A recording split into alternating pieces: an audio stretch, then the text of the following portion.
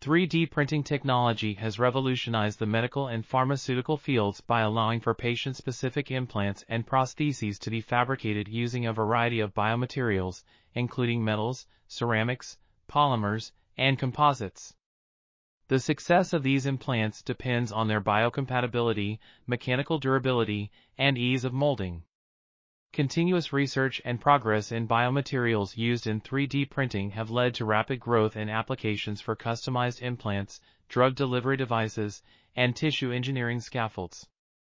This review focuses on the novel biomaterials used in various 3D printing technologies for clinical applications, including fused deposition modeling, extrusion-based bioprinting, inkjet, and polyjet printing techniques, their clinical applications, different types of biomaterials currently used by researchers, and key limitations.